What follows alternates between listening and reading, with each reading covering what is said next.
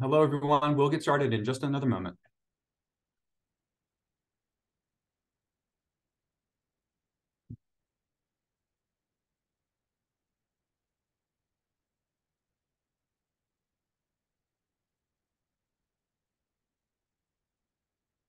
All right, let's go ahead and kick things off. We are back this week to talk and continue our series on the global benchmarking webinar series that looked at the study tour that looked at pedestrian safety on urban arterials. So last week, you may have joined us for part one of really introduction to the study and the overview of the findings. Today, we're diving in with part two to the movement in place framework, a topic that you heard about a little bit last week. We hope by the end of today, you'll be an expert of sorts on this topic, or at least know how to share this information with your colleagues.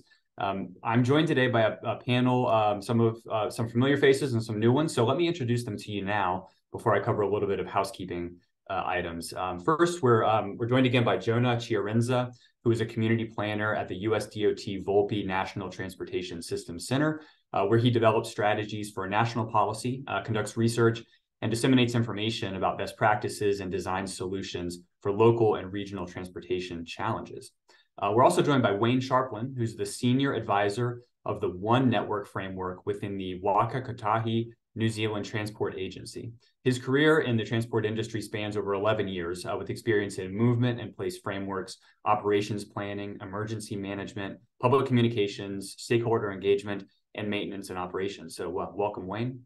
And we're also joined by Andrew McGill, who's head of the integrated network planning at Auckland Transport, where he leads the team responsible for transport strategies, policies, and plans across all modes for the Auckland region.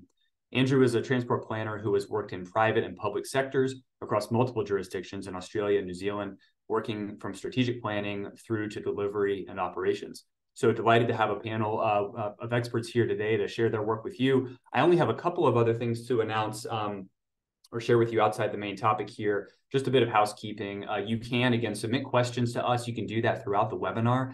Questions and comments, send them when you have them. We will hold about 30 minutes at the end to discuss those with our panelists today. We've been archiving this series at pedbikeinfo.org/webinars. You can jump to this page where we've already placed the archive material for part one. If you missed that one, please go back and review that. We've got the slides posted already for part two today, and we'll continue to update with recordings for the series as we go along. You'll get an email later today with information about professional development hours for the webinar, how you can complete a post-webinar survey to get your certificate of attendance, where you can find a lot of the resources and reports linked that we mentioned here in the webinar series. And you can sign up for future episodes, parts 3 and 4, if you haven't done so already. Let me give you a look here at the schedule. You'll see in the top left, part 1, we handled that last week. We've moved on to part 2 on the movement in place framework. And after today, later in the month and then next month, we'll have sessions on both the safe system approach to road safety audits, as well as speed management policies and practices. So we hope you'll join us for those as well. We'll have discussion at the end. At this point, I would like to turn things over to Jonah Chiarenza to go ahead and get us started. Jonah?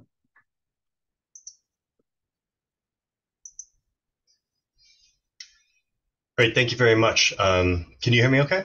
Yes, I can. Great. So I'm going to go through some slides pretty quickly. And as Dan mentioned, the slides are all posted already, so you can go grab stuff if you miss something. Don't feel like you have to take screenshots. My goal is to try to get through quickly and get over to our guests from the future. They're visiting us from tomorrow morning. It's amazing, Wayne and Andrew, and we thank them for getting up super early to join us from New Zealand. So without further ado, let's get started. This is year 1 of a 2-year FHWA implementation period for this study. At the end of the presentation, we'll provide some updates on what else we have coming, so please stay tuned and stay connected to find other opportunities to learn and participate in bringing these findings to bear in the US. Please download and have the report with you. There's also a prior desk study that we did that looked at a lot of different countries before we down selected to Australia and New Zealand for our study tour. And there's some valuable information in there as well. So please check those out. So we know we're doing poorly in the States. Australia and New Zealand are doing much better. Question is, how are they doing it? As you might expect, there's really no silver bullet. I mean, pedestrian safety is not solvable in isolation. There's a complex system-level failure happening in the US transportation system, and it requires a system-level suite of solutions to address that. So that's what we're here to learn from Australia and New Zealand, these systematic solutions.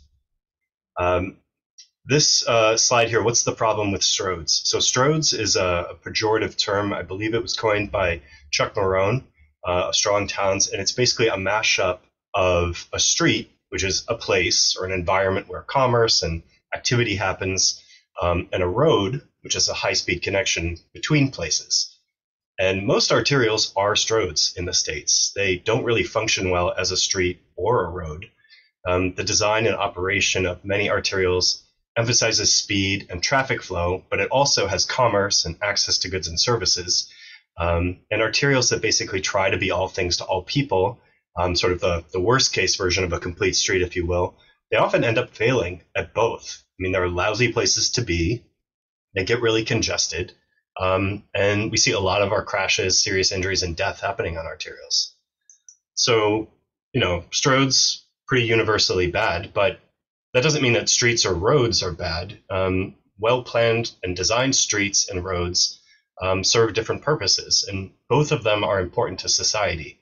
So the trick is really knowing where to build what, and more to the point, once you figure that out, how do you get that done? This is where the framework of movement and place comes in. So here again is a sneaky QR code to the report. From the report, here's our kind of cut out description. Movement in place helps practitioners take an objective and proactive approach to the ongoing evolution of the transportation network. These aren't problems that get solved overnight. They're systemic. We have to address the problem over time.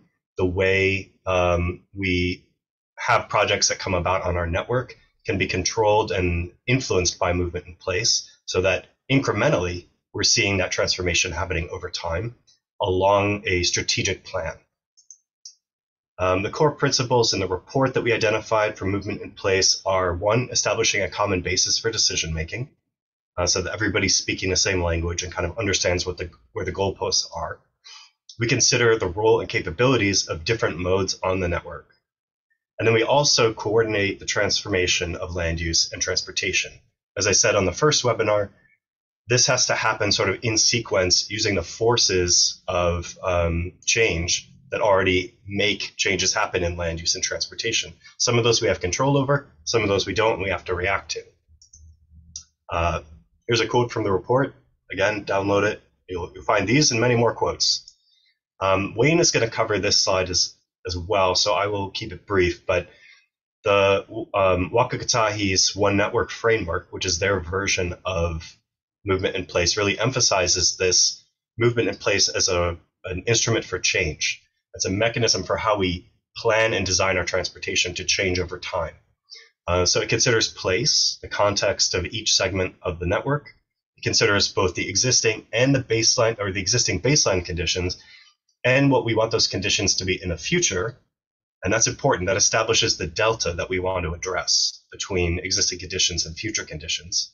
It classifies modal priorities at a network scale that says which parts of the network are most important for which modes. And it's not just ped bike focused. We're thinking about general traffic. We're thinking about freight. We're thinking about public transit.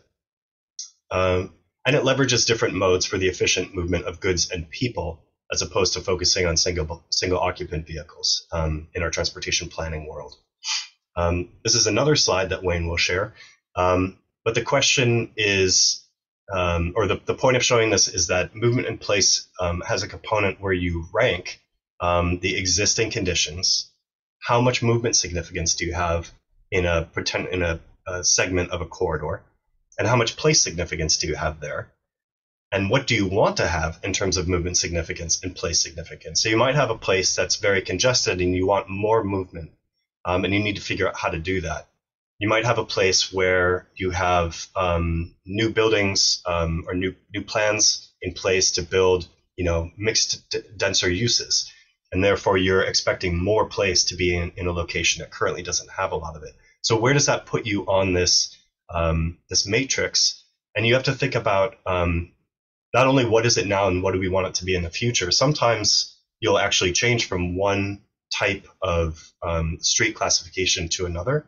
In other cases, the classification won't change, but you'll say that design that we have on the roadway right now is not actually fulfilling the needs that we have in this classification. So let's update the design to match that. So on our webinar number 1, I said thinking about land use and transportation isn't a new thing. And then Mike King, who's one of the practitioners behind NACTO's first urban street design guide and many other great products, called me out by name and referenced a 2007 paper called Link in Place that was new to me. So I had to go take a look at that. And I went through it and read the abstract. Okay, tell me more. The guide introduces a new paradigm for designing and planning urban streets based on the principles of link in place. That sounds familiar. Streets are designed for people to get through, minimize travel time. Okay, I got that. Places, these are destinations, right? That's a nice way to think about it. People are encouraged to spend time there. Okay, the guide presents an integrated approach to street planning, creating a street plan that defines the intended role of each street with the characteristics of a whole street network to guide the individual street design in accordance with their role in the street plan. All right, that's starting to sound a lot like establishing a network scale movement in place framework to guide individual project design decisions, which is what we're talking about today. And then, the greatest challenges lie in traditional high streets, which combine high link status with high place status. So at this point, I was like, okay, yes, we have been talking about this for a while. Good call. Thank you, Mike. And Mike's right. We have been talking about this for a long time. And if you look around, there are plenty of examples of successful road diets or street redesigns that change the character of movement on a street to better match its context or place, the place that street embodies. And Mike referenced ITE-CNU, that's the Institute of Transportation Engineers and Congress for the New Urbanisms document, Designing Walkable Urban Thoroughfares, a context-sensitive approach. From 2010, there's a follow-up from 2017, Implementing Context-Sensitive Design on Multimodal Thoroughfares. And these are really important guides for the transportation practitioners world for implementing the strategy of why do we want to build what, where. And CNU developed this concept of, I think prior to this, the urban to rural transect. If you aren't a land use planner or you haven't been familiar with this, this is the idea of different place types and corresponding development patterns. So it's a very similar thing that's now been adapted into transportation to say, let's classify different parts of our environment, and then let's kind of have a playbook to tell us what the right type of thing to put there is, and what should it look like, how should it operate. So this concept is helpful for land use planners contextualizing different densities or use types, building and urban design guidelines, architectural design guidelines for different areas of a community. And new urbanism was and continues to be about there being more nuance and sort of increased options for development patterns than just sort of having central business district here, suburban bedroom community surrounding that, and then farmland surrounding that. I mean, it's not that simple. There's a lot more nuance to it, and we can take advantage of that by naming and then describing what we want in those different areas. And actually, Florida, which is one of the birthplaces of this idea of the transect, has seen this concept now adopted into their state's, the state DOT's context classification guide and their design manual. It's one of several states taking this new approach. I'll just show you briefly Florida's classification guide. It's a great example of operationalizing a movement and place style approach. So as you hear me go through a little bit more detail, and then Wayne and Andrew get into some of the nitty gritty of how this works in Australia and New Zealand, don't think that it's not happening here. It is. We just want to make it happen more broadly. And so for your information, again, there's QR codes for a lot of these things, so you can zap that now or later on the slides that are on the PBIC website. The context classification of a roadway informs decisions made during various project development phases. That's a theme that we're going to talk about also in the roadway safety audit webinar, which is, I believe, our next one. Thinking about that life cycle from policy through planning, design, construction, maintenance, and operations, about how to support safe and comfortable travel for the users who are anticipated on a given facility. And it's important that user need is identified and understood early in the life cycle of a project, and that the context classification then doesn't sort of end as this sort of idea of what should be there. It actually ties to the manual and says, okay, now that you've picked the modes that are important and the context of that particular corridor, let's look at the design manual and figure out what it tells us we should be building in that location. So another document that I was thinking of as I was looking back at these older ITE resources is this pamphlet I just happen to keep on my desk. I have it right here, from CNU, and it's called Sustainable Street Network Principles. It's a little document drafted by some of the best advocates of streets as places. Today, if you look at the authors list, you'll recognize a lot of the names, and it lists principles and characteristics of sustainable streets.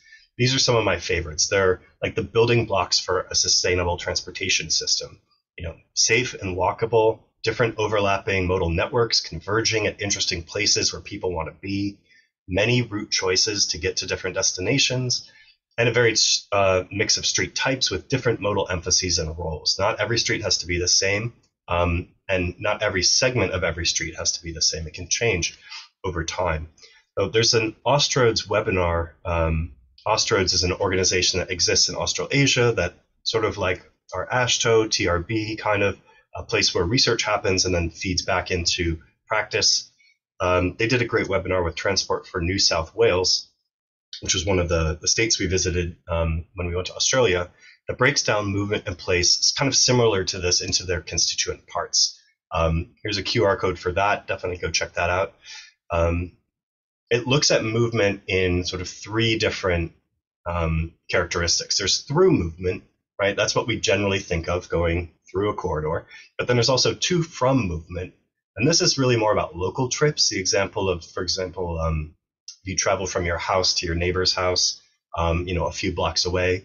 And then there's within movement. And this is movement, maybe going just across the street or interacting in a space directly outside a business on a sidewalk. And place is broken down into 6 elements, 3 fairly tangible elements and 3 that are a little bit more abstract. So activity, that refers to what you're doing on the street, the purpose that brings you there. Physical form describes how the space is composed, maybe the materials and the dimensions, if there's a tree canopy or lack thereof. Is there a buffer along the edge of the roadway between the pedestrian realm and the traveled way? And then floating above these are the abstract elements of like the environmental impacts or benefits, the social and cultural values that a place embodies, and the economic value that it affords through the commerce that happens in that location. So the movement characteristics are distributed throughout the right-of-way and perhaps even into semi-public or private domains, like if you have courtyards or colonnades that might border the right-of-way. And place characteristics, they really straddle the zone between the right-of-way and the private realm. In many cases, a cycle track or a bike parking facility or the landscaping that's doing stormwater management, stormwater infiltration is not just there for those practical purposes. It's also characterizing the place. It's creating the meaning and the social and cultural kind of experience of being in that place. So we can't really divorce them or separate them or think about them in isolation. They all contribute. And actually, as transportation practitioners, we kind of play the role of urban designers in some cases. So that's something to be thinking about. And again, if we look at the purpose of this project, the whole purpose where we started was generated by an inquiry into the pedestrian safety on arterials, the epidemic that we have. The point here is you can't have pedestrian safety without intentional design for human beings. So if you look at this image here, we have a strode that's missing. It has commerce, right? It has through movement, but it's sort of missing the important parts of what make commerce and movement work together to create a place. This is kind of a vacuous environment. So let's go back and look at this image that we showed on the first webinar, thinking about how this can work for us here in the US. specifically linking movement in place. So we noted that policy is about determining what outcomes we want to achieve. Those outcomes should drive our adaptation of movement in place. We want economic growth. We want to solve the climate crisis. We want zero deaths and serious injuries on our roadways. These are policies that we establish that should push us to adopting movement in place or some version thereof, so that we can have that context classification system in our transportation network planning, just the way Florida and other states and metropolitan areas in the country are already doing. Once adopted, the movement in place framework can then slide into our long-range metropolitan and statewide planning process in the development of the LRTP and the MTP, the long-range transportation metropolitan transportation plans, as well as area plans, or a ped bike master plan for a small town. That can still take into consideration this movement in place as a guiding principle for the planning that's happening there. These are documents that typically have a long time horizon and are updated periodically. So it's the perfect vehicle to operationalize movement in place, which is about identifying where we are today and where we want to be in the future, and then incrementally pursuing that change. The LRTP and the MTP should influence what projects then get programmed in the regional and statewide transportation improvement programs. And these projects are, again, these are the incremental steps by which we achieve the plans set out in the LRTP and the MTP, which are designed to realize the outcomes of our policies. So those specific projects, when added to the TIP and the STIP, should be designed. By the way, if you want to go into a little bit of a nerd out and look at your U.S. Code and Code of Federal Regulations, that actually describes the intended relationship between the LRTP and the MTP and the STIP and the TIP. So that language is in our law and regulation. We just need to sort of operationalize it, and movement in place is, I think, a great tool to help us do that to achieve good results.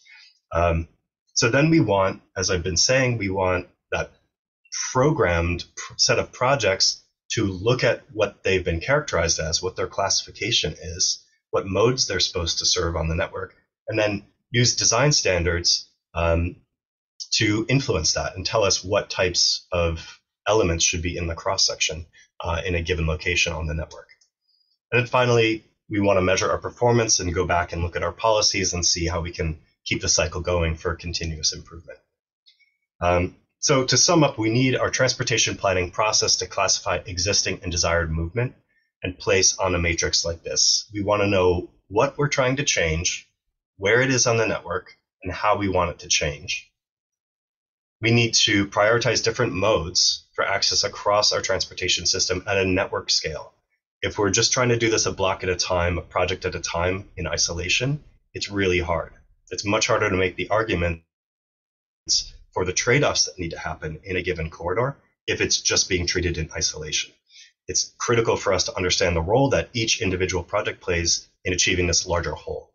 And of course, not every street can serve every mode equally. Sometimes multiple modes may be prioritized on the same corridor. Again, those high streets, those main arterials that need to serve a lot of different traffic for a lot of different purposes, moving a lot of different people, not just vehicle traffic, but bus, ped, bike traffic, etc., freight. And so one of the things that we need to do is we need to cross-tabulate our modal priorities and our context, so we can determine which format of mode is best suited to sharing space within the right-of-way. And then we can design to accommodate those formats. So we need policies to regulate unwanted formats. Think about, for example, having vans and cargo bikes in really dense urban areas instead of the huge WB40 trucks in that kind of environment. Or we have congestion pricing or high occupancy vehicle lanes to reduce the number of private vehicles on the roadway and allow there to be space for other types of formats. We also need funding, of course, for the formats we want instead. We can't just restrict, we need to make other options available. So frequent high quality public transit service, bike share, ADA accessible routes to get places, this costs money. And it's part of serving the modes that are going to best serve our needs in the community. Which, speaking of which, there's a common image that you see in a lot of presentations looking at how many people can I move through a given set of modes. And in urban areas, but also suburban and rural contexts, policies and funding emphasis emphases should consider how to accommodate the movement of goods and people most efficiently. Just that language, goods and people, is a way to kind of change the conversation and not have it be a sort of foregone conclusion that we have to move X number of vehicles to get this many people through. We can move people in other ways. And we know that in the right context with the right amount of pedestrian or of trip generation and the right density of uses, we can actually dramatically increase the carrying capacity of our existing networks without increasing right-of-way, while also creating place benefits that support safer and more equitable mobility and access at a human scale. So again, once we have the context classification and the modal priorities, that points to the gaps in the network where our existing baseline doesn't match our target. We have a place that is not being served by transportation, or we have a transportation corridor that could become more of a place and exude more economic benefit and just value for us in our lives. We develop projects to fill those gaps, and we turn to our design guidelines to get that direction on how to compose or manage each segment of the network. So for example, Main Streets, this is Transport for New South Wales, Movement in Place Framework, and their design guide specifically calls out for each one of those street types, those context classifications, what's appropriate. What are the types of land uses we see here? What do the frontages look like? What are the posted speeds and the design speeds? How are we accommodating active transportation, et cetera, et cetera, et cetera? It's not sort of up for debate or a suggestion. It's more rigorously defined what's appropriate in that context. And it's not telling you, hey, thou shalt build this exact design here. It's saying if you choose to identify this segment of the network as having this role, then here's what's appropriate for mixing these types of modes in that environment. Another thing that we'll talk about in our final webinar is matching speed to context, or having a speed management policy. It's really critical to be able to say the appropriate speed for this place on the matrix of movement and place is X. And because this is the kind of environment we want to have there, these are the kind of modes we're expecting to interact with each other, and therefore these are the speeds that will ensure that crashes, when they do happen, are survivable. Going back to our sort of guiding principles of Vision Zero and the safe system approach. So one of the things that I think was a really big aha moment for us in Australia and New Zealand is that each corridor may do many different jobs. And in the States, we think of functional classification, and we have an arterial, it's an arterial here, it's an arterial at the other end, and everywhere in between. And therefore the design is defined by that role, that function or functional class. But in fact, the context along an arterial corridor can change dramatically. And the types of land uses and how they can be served best to move goods and people really dramatically can change. And so therefore the transportation environment needs to change as well. So this is a graphic from the Auckland Design Manual, and is accompanied by this text.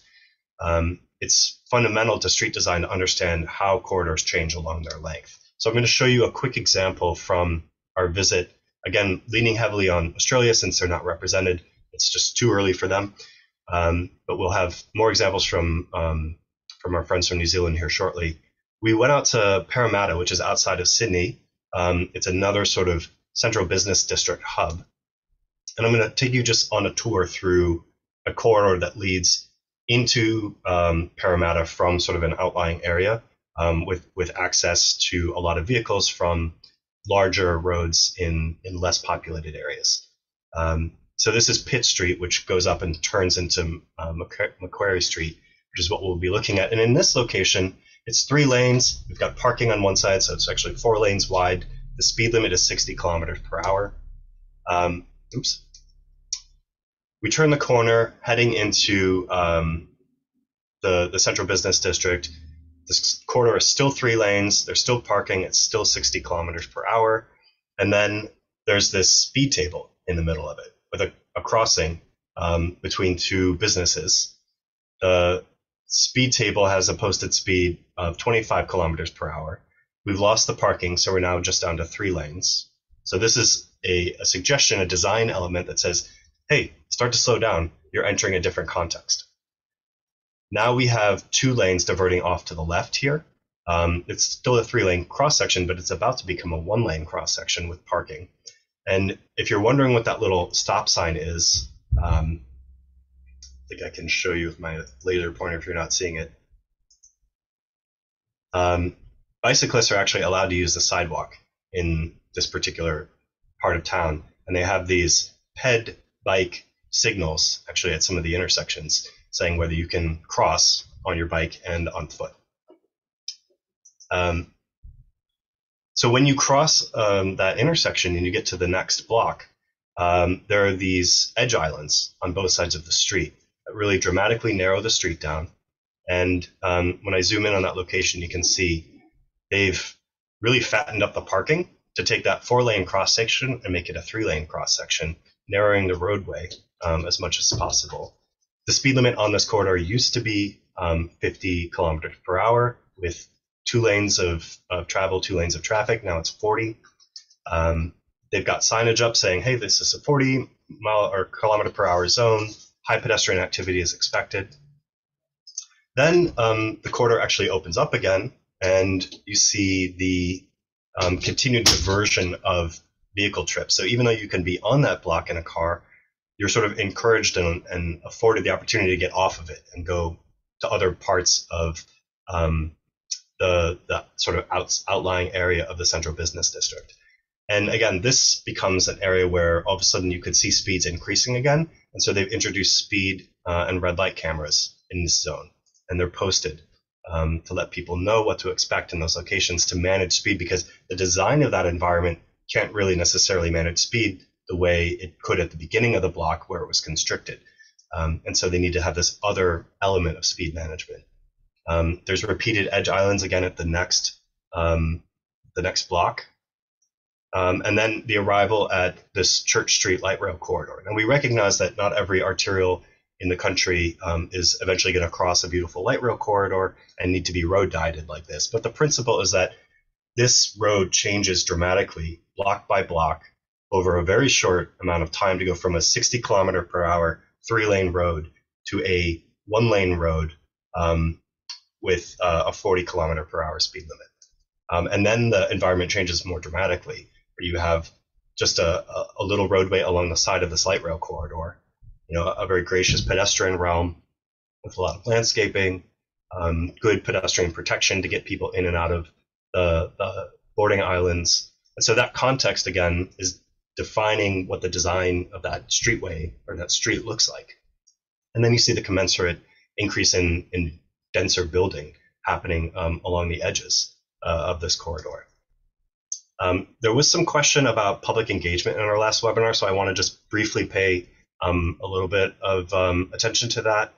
There was a document that we saw, short brochures that were made up for major projects that are happening to help explain. This is, for example, a state route through a rural town. So these are friendly graphics that kind of explain what's happening and why, to make sure people are informed about the logic of change happening, even in a smaller residential town or a rural town. We saw posters and flyers kind of explaining what's happening and why. This is the SNP on Queen Street in Auckland, which is a section of the block that was going to be prohibited for vehicle use, but allow transit use to really discourage people from driving on this particular corridor, and explaining why that was happening. We saw a lot of clear, friendly public signage and messaging at new project locations, so people know what's coming and why there's construction happening, what routes are going to be improved. And we saw sort of friendly explanative installations to activate public spaces. So this was a interesting sort of trolley parklet that we saw outside of Parramatta, in those streets I was just showing you. So some interesting ways to kind of make sure people are informed, build that social license, show people what an environment that's more place-focused could be like on a given corridor, and try to keep that conversation kind of positive and friendly and engaging, as opposed to doing it, in the hidden shadows and then rolling it out all of a sudden. I am going to stop here and hand it over to Andrew, who is going to talk about Auckland's transportation planning lifecycle and go into a little bit more depth about many of these elements. Thank you. And Andrew, take it away.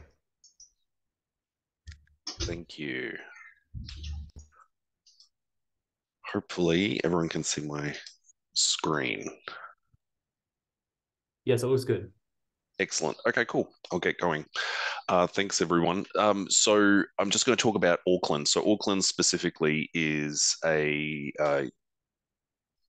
region within New Zealand. It's got a third of the country's population in it, for context. If I can get my slides to work. So our strategic transport planning framework, what we have is we exist, Auckland Transport, as an entity which was created about 12 years ago to oversee all transport within Auckland. And so we report to both the Auckland Council, which sets the planning framework for the region across all aspects, and then also the government, which sets their own government policy statement on land transport. And what happens is the council and government get together and agree on transport priorities through what's called the Auckland Transport Alignment Project. And then it is funded at council end by the long-term plan and by the government end by the National Land Transport Program. And then what we've got to help inform that Auckland Transport Alignment Project is our network plan, Future Connect.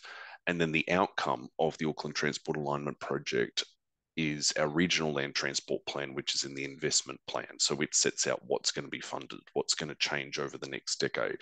And we use a series of tools associated with Future Connect for each project as it goes through the system. What I'm going to be taking you through in a bit more detail are some of those tools so that you can understand the process we go through for each project as it gets proposed and then it gets funded and taken through the process. So this is them in a simpler form. Starting with Future Connect. Future Connect is our network plan. So what it does is it contains three things. It contains our strategic networks and supporting networks for each of the 5 modes of transport. It then analyzes those networks across the region to identify where there are deficiencies or opportunities, and then it creates a high-level sense of, okay, so where are the big issues we need to sort out over the coming decade. It looks 10 years ahead and it compares it to the current situation. What we did as part of creating this was to identify our strategic networks. So we had to go through a process of saying, okay, well, what roads are important for each mode of transport. We had an existing one for public transport and general traffic. We developed with the freight industry the freight one, and we developed with the cycling advocates the cycling one, and we used a GIS process to develop the walking network. And then we put them all together and digitized them all for the first time so that we could identify what roads are important for what modes of transport now and into the future, and particularly understand, therefore, what corridors have got multimodal importance to them for that specific set of modes so that it can help inform decisions. The second piece of work we do is this system analysis. So what we've done for each mode of transport is we've identified both deficiencies and opportunities so that you can get a sense of where are these modes not working and where they could work better. And it's either data proxies which look at the current situation and also ones which are looking at the future situation so that we can identify all the deficiencies and opportunities now in 2023 and then also the future ones in 10 years' time. In addition to looking at them for the 5 modes, we've also assess them for environmental factors and safety factors as well, so that those are also brought in as deficiencies and or opportunities too. In the new version of Future Connect, which was just released, we've also included an equity lens as well. So we've, through spatial mapping of deprivation overlapping with poor access, we've looked at where people can't meet their own local needs, where they can't meet their regional needs, and then also where the negative implications of the transport system are unfairly impacting people. So that's a new element which has just been brought into the new Future Connect, which was released last week. The final aspect and the sort of so what is the focus areas. So what we do is we aggregate together deficiencies for each mode, categorized by a hierarchy of that mode. And then where you have multiple deficiencies on high hierarchy modes on a single corridor, that all aggregates into serious deficiencies and opportunities. And then we look at that and try to identify the real causes and sources of that in order to produce the final version of the focus areas, which is really looking at core problems in the region at a very high level. It's not the only problems, but if you had to pick the top 20, say, these are the top 20 problems in the area, in the overall region. So that's what we've identified here. And then the process from this is to then say, okay, well, now what we're going to do is we're going to form teams to do business cases to dive deep into this and identify the real problems and the real opportunities with a solution lens associated with it. So the second component then is the roads and streets framework, which is our movement in place framework. And I'll show you what that does, and I'll show you also the link back to the Future Connect network plan. This is where we set the movement level, place level, and modal priorities for Auckland, and it follows the step-by-step process on the right, and I'll take you through that. The first thing to do is to identify a whole lot of information associated. So in terms of movement, getting that info is looking at Future Connect. Future Connect is where all of the movement information is located. In terms of place, we're looking at things like land use planning tools that we've got from Auckland Council and bringing all of that together. Then what we do is step 2, which is identifying the movement and the place aspects. So place is about to what extent is this road or street and its adjacent land use a destination? So how many people and by how much around the region are traveling here?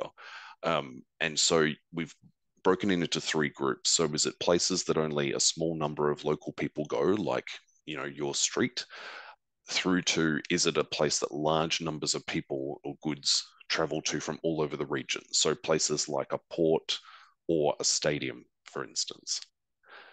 And then we go into movement. And so to what extent is this road and street important for the movement of people and goods as part of the network? And this is where we're using Future Connect. So we're looking at these strategic networks and the hierarchy within them.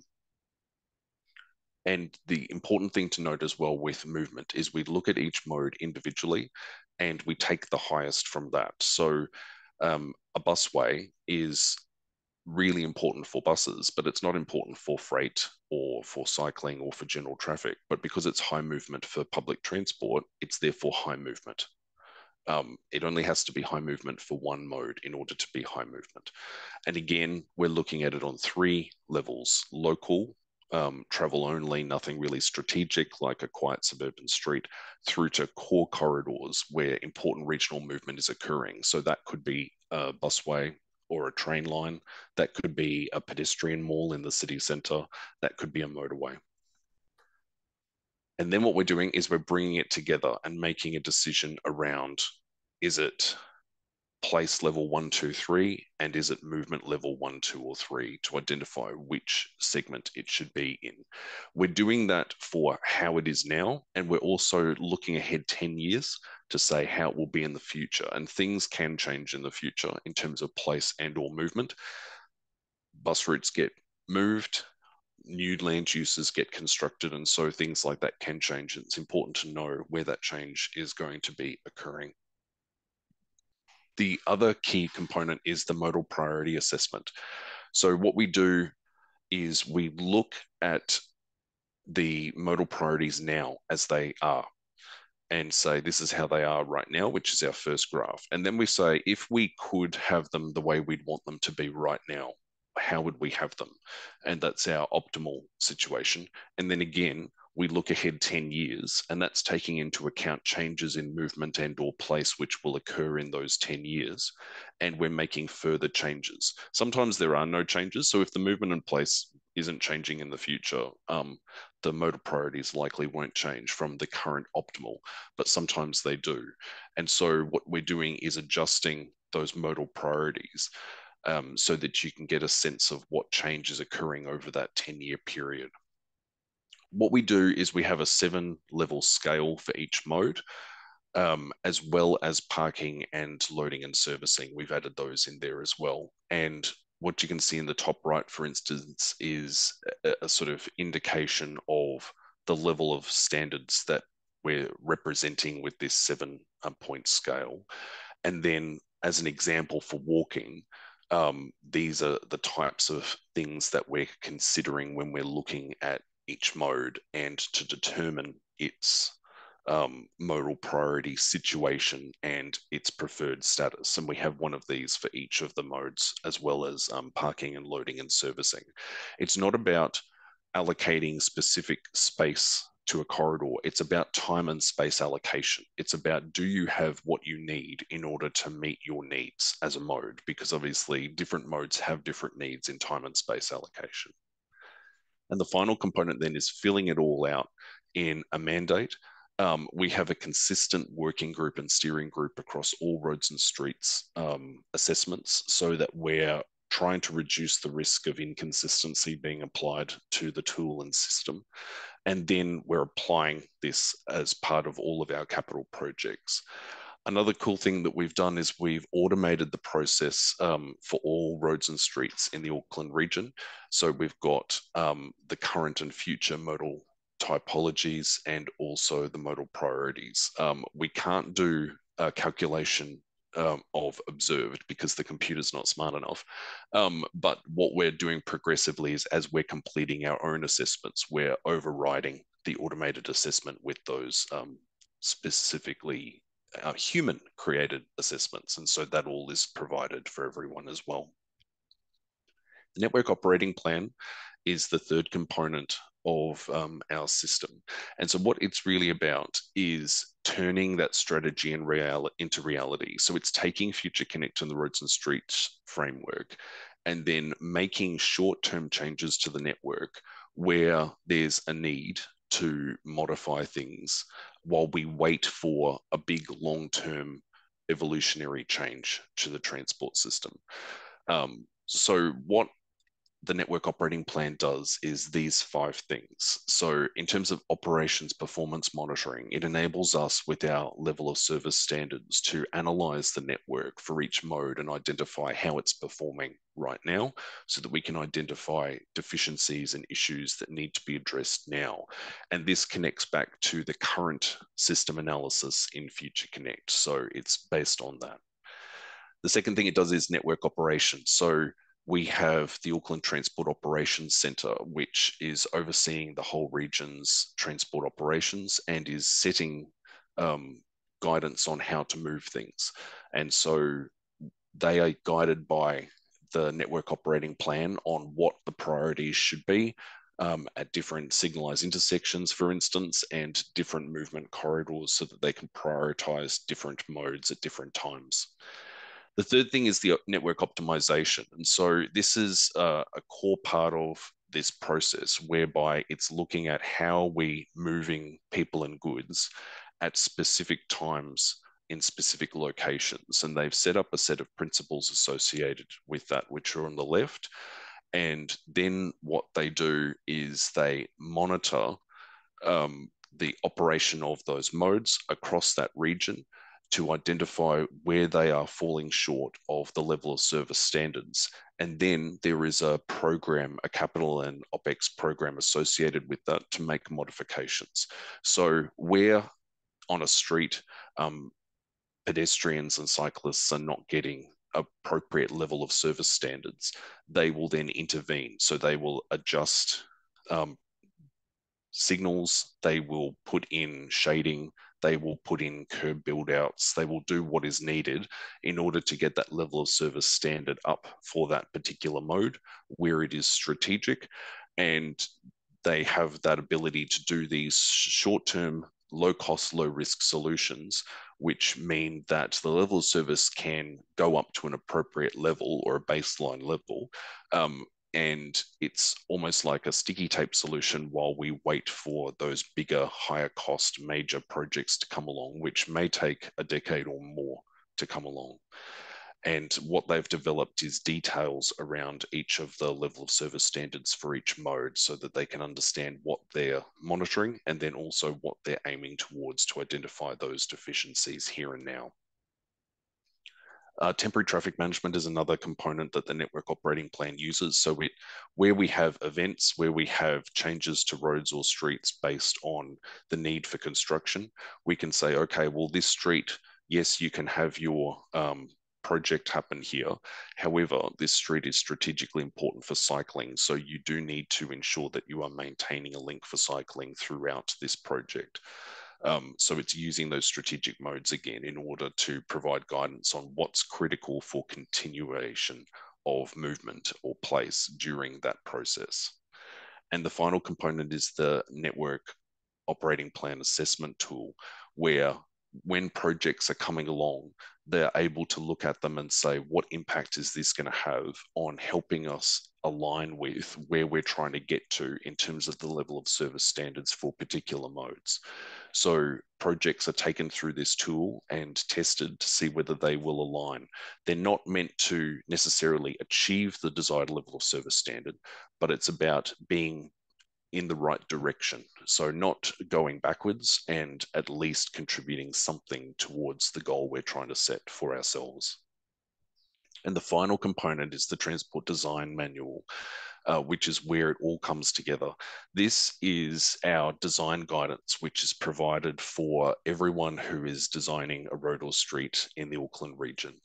And it's a principle-based system which takes people through how roads and streets should be designed, who they should be designed for, and links back to the Future Connect strategic networks and also links back to the Roads and Streets framework. So it uses the different typologies in the Roads and Streets framework to give like a shopping list of here's elements to consider in developing your road or street design based on the movement, place, and modal priority assessment, which has occurred in your earlier assessment. And so projects are moving through this whole ecosystem of first off saying, well, these are the roads and streets that are important. These are where they're deficient. This is what's important now and for the future and how it's not working. Here's how the system should work now, and here's how it should be designed so that it can best achieve the strategic goals that we've set for the region. And through the processes we've built across the business, it's meaning that we are now having roads and streets being designed and built and constructed in a more strategic way so that our design strategy is aligning with our outcomes and outputs. So that's it from me. Thank you very much. And I'd really encourage everybody to check out all of our tools and plans on our website. It's all very interactive and mapping based, so anyone can use it, and we're very, very proud of it. Thank you.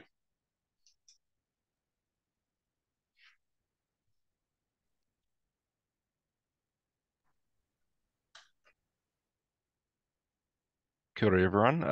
My name's Wayne Sharplin. I'm just going to start screen sharing now, and I'll take you through the One Network framework. So the One Network framework is our national movement and place-based framework here in New Zealand. Sorry, just get my slides right. So I'll start off with how we've been doing it to date.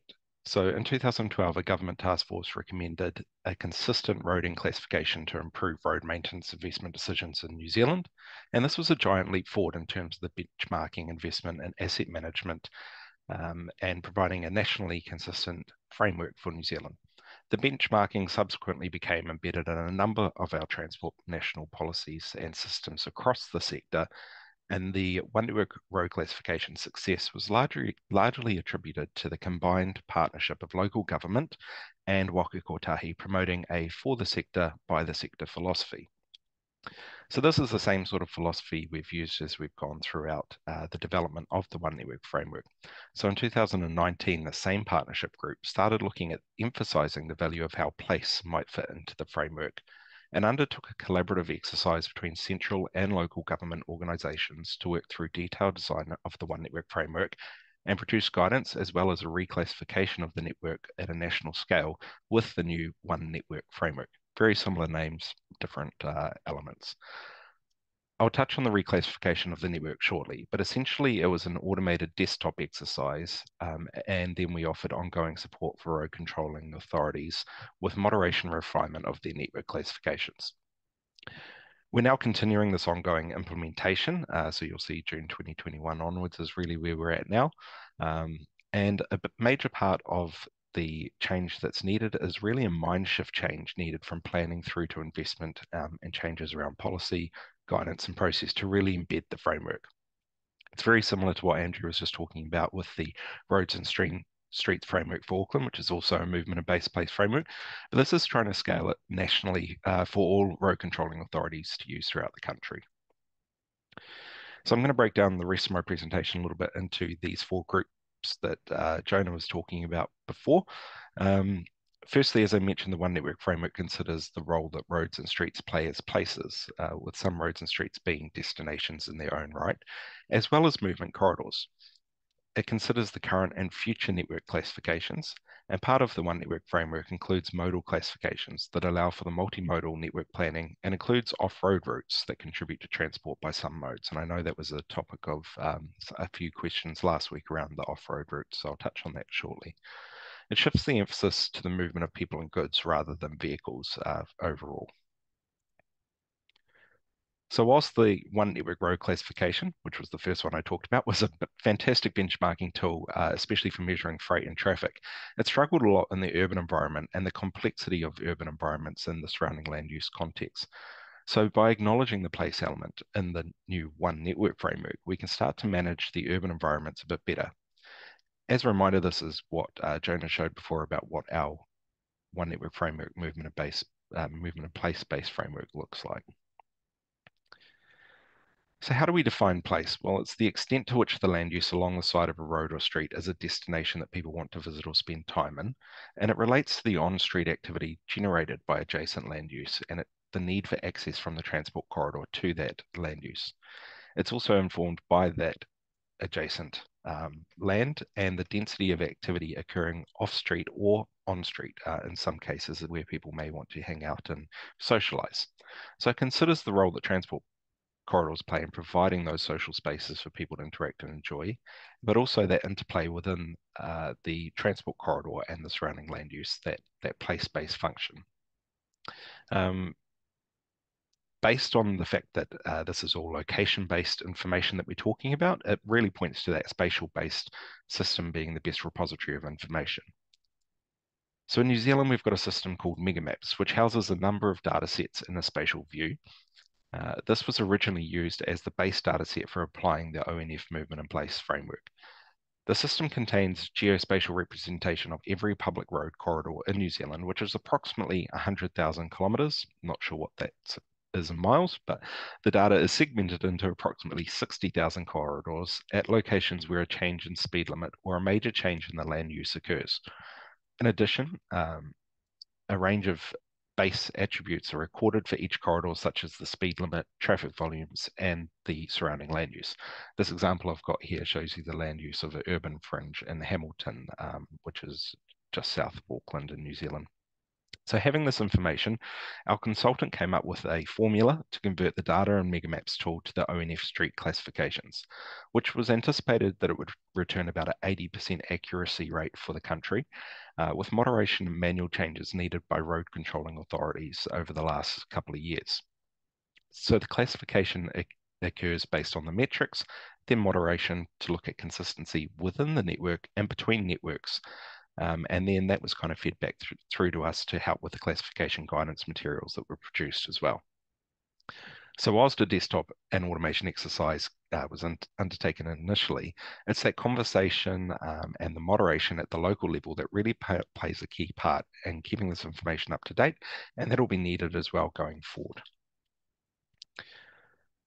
So how do we look at movement? Well, it's primarily assessed using the old ONRC-based information, which was around the AADT, annual average daily traffic volumes, and with our state highways having a movement score of at least 3 to recognise the inherent movement functions of our highways.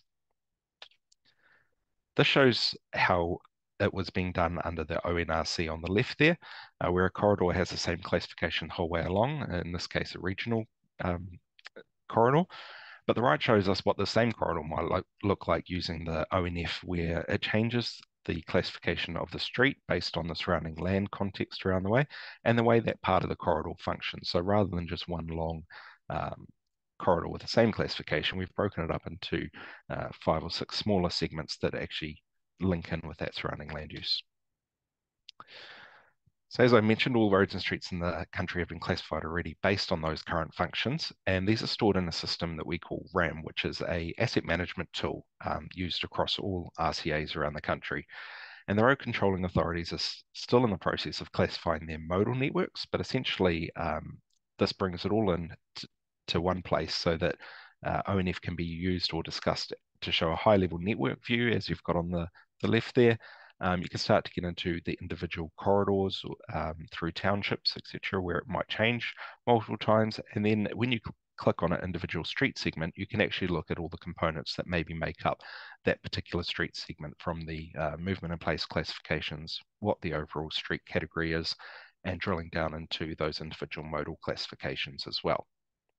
So you can imagine this has been a bit of a effort to do on a national scale. From that point, and similar to what Andrew was talking about before around levels of service, we can start to look at performance and metrics for the networks, as well as understanding what levers we might be able to pull to help with a particular mode on a particular corridor. It's really based on what's important as a user for these particular modes and what those expectations of the users might be in some instances as well.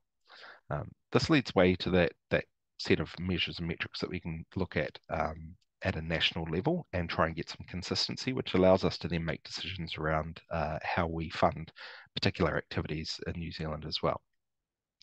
Note that this is still a work in progress, so it's draft format at the moment, and it's likely that it will look a little bit different once it's actually fully implemented. So we're looking at doing this within the next 6 months or so to bring in the levels of service sort of conversation as well.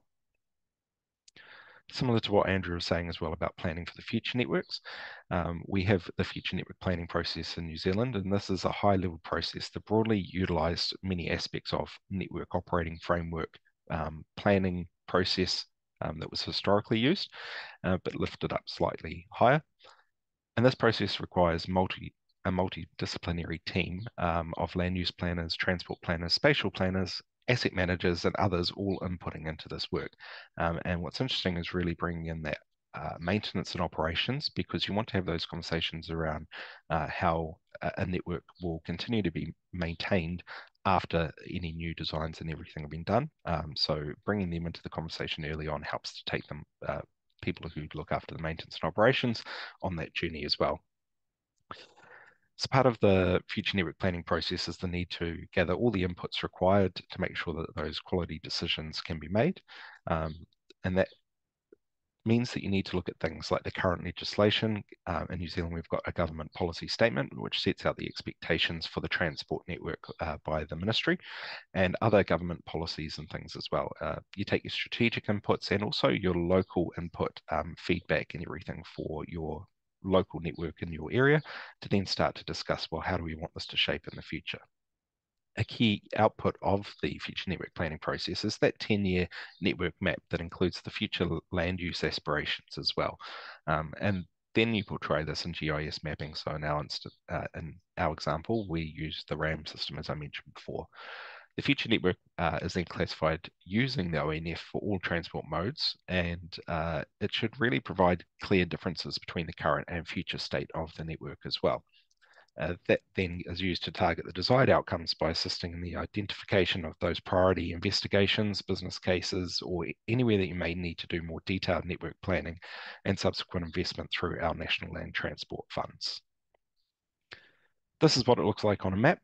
So you've got the current network at the top, just as an example. This is an actual real example, but these will then form the decision and changes that need to take place over time. So at the bottom there, you've got the future network as well. I've highlighted a couple of places where that changes, but you can then isolate those areas where you might have change needed, and start to work out what the designs of those might look like or what the funding might be.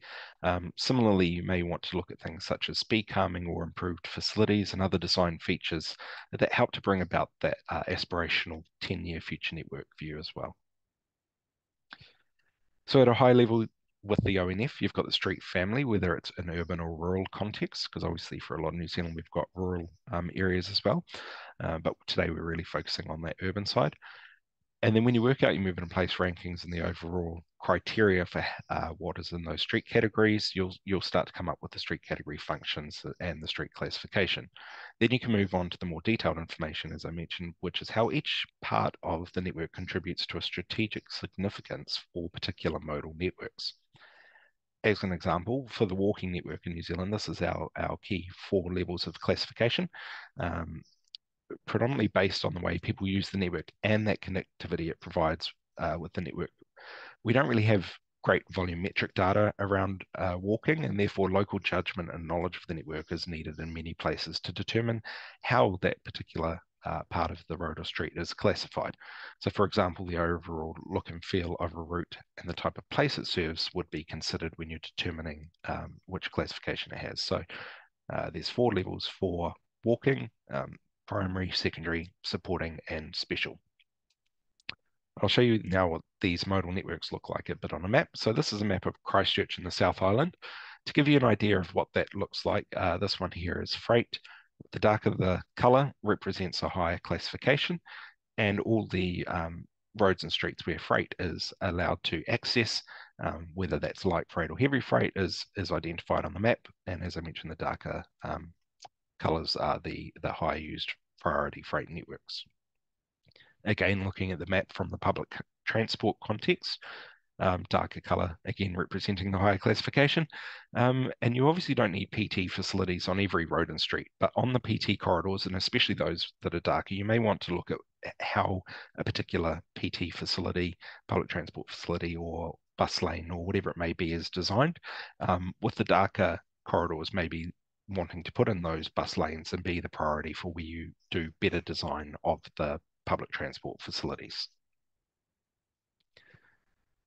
So this one's the walking map. Note how walking includes the off-road routes. And I know there's a bit of, like I said, questions around this last week about how you might include off-road routes as part of your network.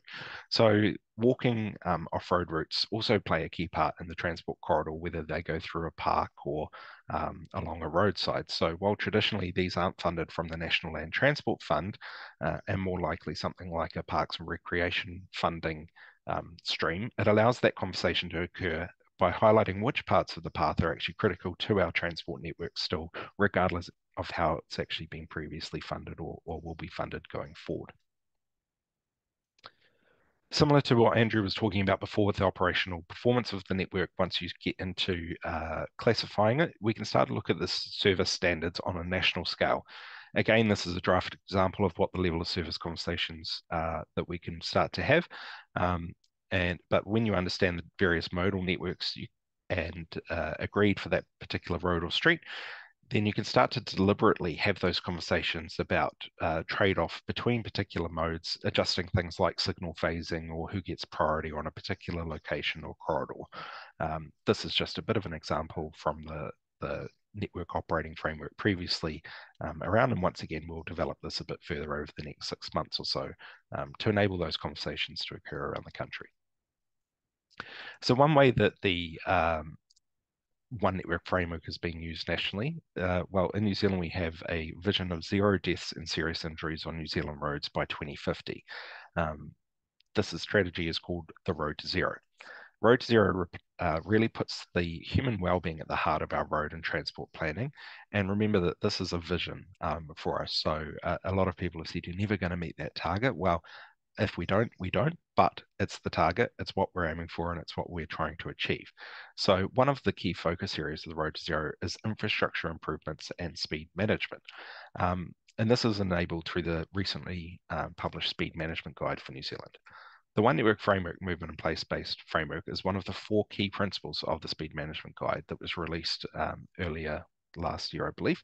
And this guide gives effect to the speed management rule and the law around it. this is what it kind of looks like when you start to talk about it in the context of movement in place. So street categories with higher place and less movement would have lower speed limits in general. Then as the movement increases and the elements of place decrease, and therefore probably less people walking, cycling in those locations, you can start to look at having maybe those higher speed limits. Again, apologies that we're obviously in kilometres an hour here in New Zealand, but you can start to see that, transit corridors, which are your motorways and the likes, may have that higher 80-kilometre plus speed limit versus a civic space, which might be lower speed limits around 10 to 20 kilometres an hour. So that's pretty much everything I've got, though I did note that also on last week's webinar, there was a bit of discussion around the pink path in Auckland, so I thought I'd just throw these photos in. Te Ara I Whiti is the light path shared cycleway in Auckland, which was converted from the old Nelson Street off-ramp and is now a key connection in the Auckland cycling network. And that's it for me. Wonderful. Thank you, Wayne. Thank you, Jonah and Andrew. We'll bring it back here for a little bit of discussion. We got some good questions that came in, and we've got a little time to respond to those. Let's start here. Jonah, you raised early on the transportation planning and urban design connection. And I think this person can safely say that the post-World War II American cities have largely been shaped by the auto industry, except for a brief period around the 70s. The designers, urban or otherwise, have been on the outside looking in. And this person's experience, it seems that designers tend to defer to traffic engineers. And so if bringing urban designers into the conversation would be useful, what's the best way to do this, or at least start that conversation? Yeah, there's I think that feels so obvious to me that urban designers would be part of designing a transportation system that it's good to get reminded that it's not for everybody. I think this diagram from Wakakotai talks about kind of overlapping roles aligned with movement and place that planning and design play, and that traffic engineers and urban designers need to kind of coordinate and play a role together in devising the type of environment that is going to be part of delivering the place that you want on a corridor. I don't know why. I think it's just our auto-oriented nature that we're sort of saying, well, the traffic engineers show up and they've got a bunch of numbers and we've got a bunch of drawings on our side, so the numbers win. That's a common kind of syndrome. Being able to have parity and make a more quantitative argument for why place is important and why the elements of urban design are serving transportation and community-wide goals that need to be delivered as part of transportation projects is, I think, a strategy to get urban designers at the table earlier and throughout the process. We're going to be talking about road safety audits later, and that's an idea that instead of just looking post-mortem after a crash has happened, we have sort of safety as an integrated element throughout the whole transportation life cycle. And I think that part of what we learned about with regard to the road safety audit process was the interactive or interdisciplinary nature of teams that deliver particularly larger projects in Australia and New Zealand, and that they'll have urban designers and they'll have folks coming up with these ideas about place in response to classification that identifies place as an important component of what the future state should be, so that they can be delivering that along the way and not just sort of brought in to do renderings and throw in some landscaping at the last minute. Yeah, thank you for that. I've got a related question that I wanted to issue to Wayne and Andrew, at least to start. And that is, what is the relationship and coordination between planners and engineers in New Zealand and Australia? That it seems to this person that the policies are planning driven, but how do the plans translate into designs and sort of more engineering standards and things like that across the multiple roadway jurisdictions that maybe be along the same route? A lot of different interests and players there. Could you elaborate a little bit on, I guess, that working relationship between planners and engineers where you're working? I can go first. I think in our area, it's a good relationship on the basis that the organization has set up a structure where planning comes first and engineering is sort of a following step. And so Projects are being developed on the basis of, well, the planning has occurred and that's supported and encouraged. So that's been really useful. And it's got to be iterative as well. So luckily what's good is the design team, which runs the transport design manual, is very focused on ensuring the outcomes match the strategy. But essentially, what we have is a process whereby the engineers are encouraged to come back to us and actually have to come back to us through a design review panel as they're going through a detailed design process. And I get to monitor and review projects to make sure that they're aligning with our strategy and our planning.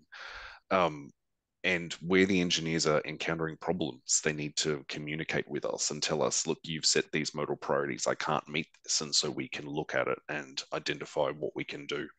But that's the way it's working here at AT, and it's working really well. But I have been in situations where it's not as great and the engineers get to do what they like. But I'm just really lucky that we're in a situation now where that's not the case. Yeah, and I think similarly, this is something we're seeing at the national scale, both within our organisation, because we are a road controlling authority and we set the guidance and materials for a national scale, is that as that mind shift is starting to occur, the engineers are coming to talk to the planners a bit more, starting to have those discussions, and it is a bit of an iterative, an interactive and collaborative process now, a bit more than maybe what it was in the past, where something would be handed off to someone, say, you deliver this or you figure this out, and then it goes down the chain and you end up with something completely different to maybe what was initially envisioned in the strategy. So I think that's been a big shift, not to say they haven't always worked well together, but we're seeing that more now, that everyone is actually starting to use the same language and starting to use the same sort of principles around how they're doing it. And we've got the things like the various street design guides and everything to help give that information. And one thing I've personally gone through and done a lot of training with our safety engineers, for example, around the country, and actually help them to understand the relationship between speed limits, for example, in the One Network framework, and then they start to think about the other safety design features as well. So they're all in that engineer area, and I think we're going to see that progress further and further as this is more embedded as well. Thank you for that. Jonah, anything to add there? Okay. Let's get to one other question. This is maybe more of a clarifying question for you, Andrew. Part of your presentation, you were sharing a few of your, I think you called them the magic wand scenarios. And in one of them, this person asks if, I guess when you had bus trips and biking and walking trips trending upward or going up, there wasn't a corresponding decrease in auto trips or indicating substitution or replacement. I wonder if you could elaborate on that a bit. Yeah, sure. It's not about changing trips. It's about changing modal priority in terms of time and space allocation given for those modes on a road. So you can increase one without decreasing the other. So we've got to remember that it's not just about space. So for pedestrians, you can increase their modal priority by providing them safer crossings. So raised zebra crossings. You can provide them increased level of service by shade and shelter, by widened footpaths, by removing clutter, by reducing delays at intersections and things like that. So those types of things don't necessarily mean that it's punishing another mode. And so that example is just, and it's a different modal priority graph for every single street. That's not a standard modal priority graph. So that's just to indicate that you can change things for one without impacting on the other, because they are not mutually exclusive. Often we will have to do that, but it's not always the case. And so I think that's important to note. Jonah, do you get the sense that sometimes in the U.S. these decisions are often posed as a one-to-one trade-off of sorts? So if you give to one group, you're taking from another. It seems like this framing of co-benefits, or at least no harm, it would be very valuable if we could kind of move in that direction. Yeah, I think if you have a roadway functional class designation that has a certain criteria, that means there's sort of like, as people enter the room, there's already a threshold beyond which you can't go in terms of like addressing a degradation in level of service or something like that. then that's really problematic. And if you don't have good quantitative arguments for saying, well, here's how we're going to distribute goods and people throughout the network efficiently by a variety of modes, so this corridor can take the hit on vehicle travel or travel time, or delay at an intersection, because it's being offset elsewhere, we're going to shift modes in answer to that person's question. That does happen, or that should be part of the planning, particularly over a 10-year time horizon, to be able to do that. Does that answer your question? I think so. Yeah, that was bringing it home a little bit. So I appreciate that. There's another question here that it deals with the timeline for projects to be delivered. This person says that the projects developed today will be in construction for in construction in another 5 or 7 years. That significantly reduces the ability to impact crashes for vulnerable road users in the interim or the near term. And so we need to have the ability to supplement projects with other countermeasures to reverse or at least address the safety trend in the short term. And I guess I wonder about this need to be looking ahead at long-term solutions while also treating the immediate need within Wayne and Andrew, your work, and how is this discussion handled where you are? Is it something to be done in the interim while also looking long-term at what could be built out permanently? Yeah, the way it's been done here is there's been a dedicated road safety program, and they are empowered and funded to make short-term changes. So they are going around the network doing things like installation of raised tables and raised intersections. We're also looking at speeds across the region. So, for instance, in the city centre, all speeds were dropped to 30 k's an hour a couple of years ago, and they're looking especially at rural speeds of reducing them an awful lot. So there's things happening in the safety space all the time, and it's not taking 7 years. They're empowered to do things quickly, and they're just doing it in a way which is in alignment with the strategic goals for the modes and the overall strategy of the network.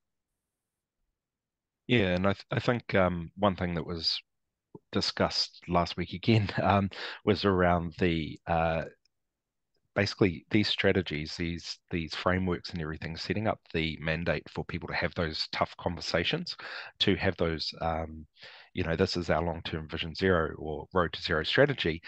Therefore, anything we do that's aligned to that is going to get a little bit more I don't like using the term social license, but essentially it's communicated publicly. It gives ministers, it gives local councillors, it gives everyone that mandate to then be able to stand up and say, this is aligned to that work. It doesn't negate the need for some community consultation, especially in those higher risk or higher impact areas, but it allows them to actually start to be a bit more bold with the decisions being made on the ground. And like Andrew said, empowering people going out to actually do that work. They're the frontline staff, they're the ones doing this planning, and knowing that they've got the backing of the organisation and the country collectively as a whole at that higher level enables them to be able to go out and take those measures and implement those various steps. I'll just add in New South Wales, they categorically dropped the speed limit on a number of 60 km/h streets to 50, just overnight. Well, not overnight, but they rolled it out without a lot of other changes. They just changed the speed limit. And then they observed and saw where the speeds dropped, and where they didn't, then they said, okay, these are locations where we need to go in and do countermeasures to reduce speed. And vertical deflection is a very popular and I think effective, cost-effective particularly, but effective strategy to get people to slow down. I think I already said this in the previous webinar, but we want people to have their foot on the brake rather than on the gas as they're approaching a conflict zone. So where you have crosswalks, where you have intersections, certainly putting in roundabouts, which they've done a lot across Australasia, but also putting in these raised facilities that you have to drive up and over, can be very effective in the short term at moderating speed. And then, of course, they're using camera-based enforcement as well. And the examples I shared and that we saw in New South Wales are signed. But in Victoria, the state just south of New South Wales, they don't sign them. Cameras are hidden. They have the legislation to be able to do that.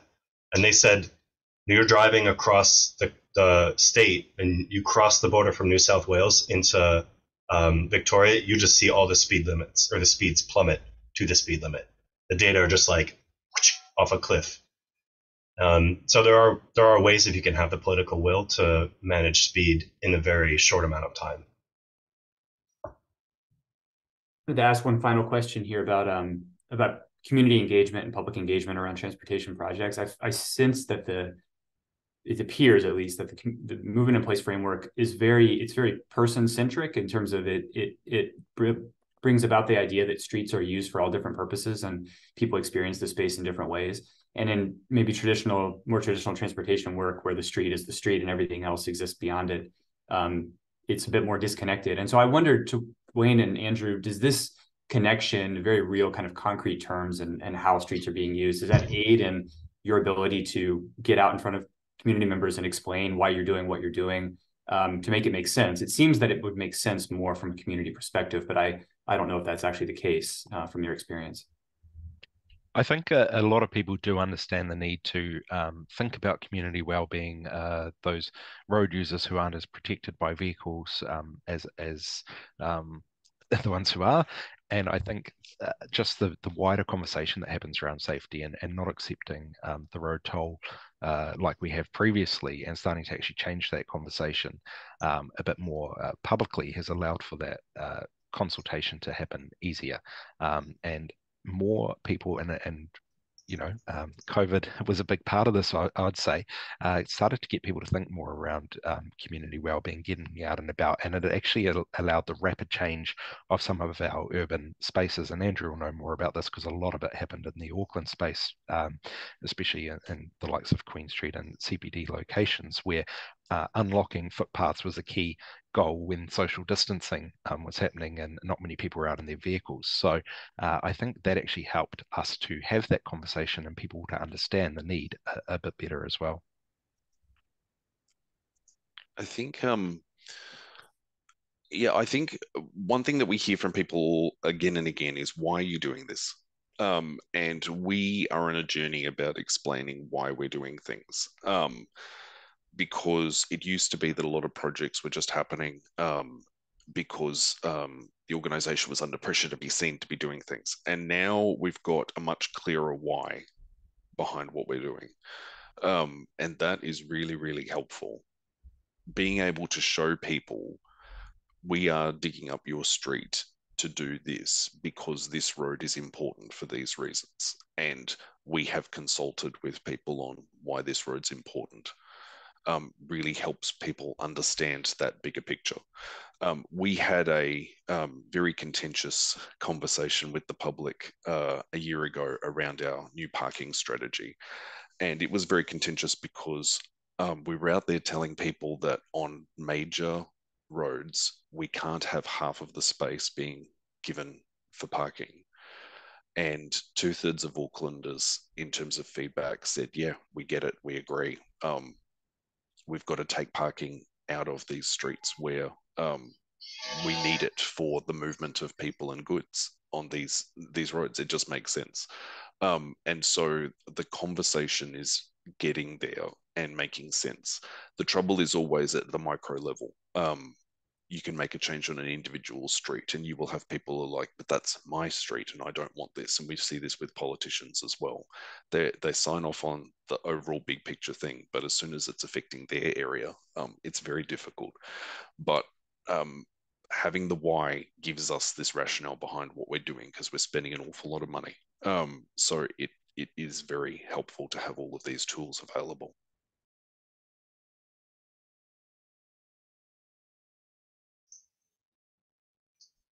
I was on mute. I apologize for that. That's a great place to leave it for today. I appreciate those responses. Jonah, any final words to close us out? Okay. Well, no, we didn't get to look at our next steps, but to remind everybody, the road safety audit process webinar is on the 23rd, and the speed management webinar is on the 7th. We are also getting in front of the AASHTO Safety Summit to talk with a bunch of all the state DOTs. That's happening later in the month.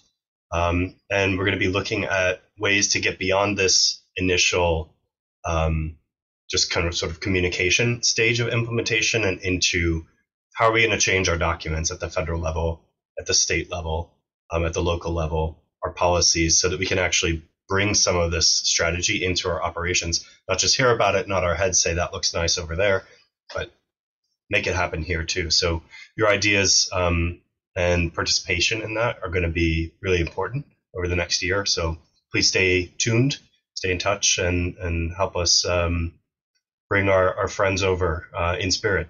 And thanks for joining us very much, Wayne and Andrew. Appreciate it. Yes, thank you for waking up early to bring this to us. We appreciate it. And please do sign up for parts 3 and 4. They'll be coming on October 23rd and November 7th, respectively. You have the ability to leave us some feedback on today's webinar. I posted a link in the chat. Please do that. We read all those comments and Jonah takes them and we work them into the next episode. So if you have any comments for us, we really do appreciate those. And we'll see you here next time, October 23rd. Have a great day, everyone. Thank you. Thanks, Dan.